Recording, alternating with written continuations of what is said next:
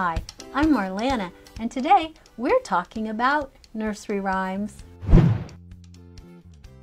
When looking for an interactive learning experience for your 24 to 36-month-old, look no further than nursery rhymes. Nursery rhymes and action rhymes combine movement and music, rhythm, repetition, and yes, rhyming to get your kids wiggling, giggling, and learning. The rhythms in nursery rhymes help children hear the individual sounds that make up words, and that trains their brains to pay attention to those distinct sounds. Of course, you can hear the difference in 1, 2, buckle my shoe. Well, you can use nursery rhymes to help your 2 to 3-year-old learn to do that too. Nursery rhymes also have verbal patterns, and that allows your little one to predict what comes next. Old Mother Hubbard went to the cupboard.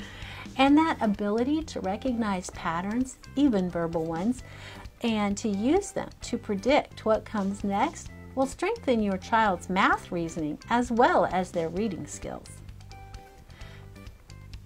Nursery rhymes introduce rich vocabulary too. How often does your toddler hear uncommon words like cupboard, or fleece, or water spout, or nimble, or kettle? Finally, nursery rhymes offer all kinds of opportunities for your little one to develop both fine and gross motor skills.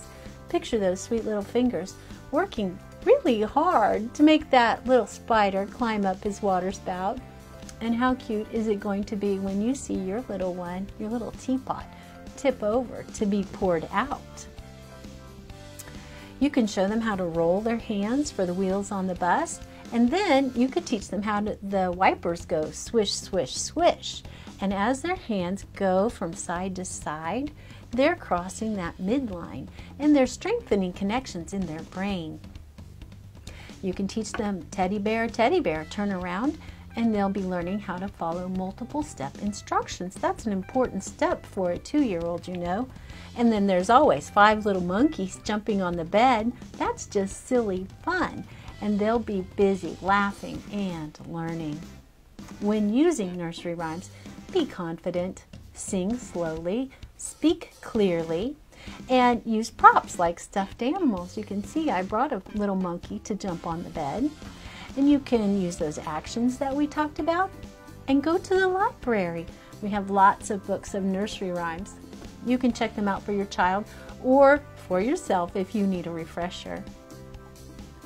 Nursery rhymes and action rhymes are so wonderful, but I think the best thing about them is that your relationship will be cemented by the time that you spend with your little one, maybe on your lap or maybe dancing around the floor, clapping, singing, laughing, rhyming, and learning.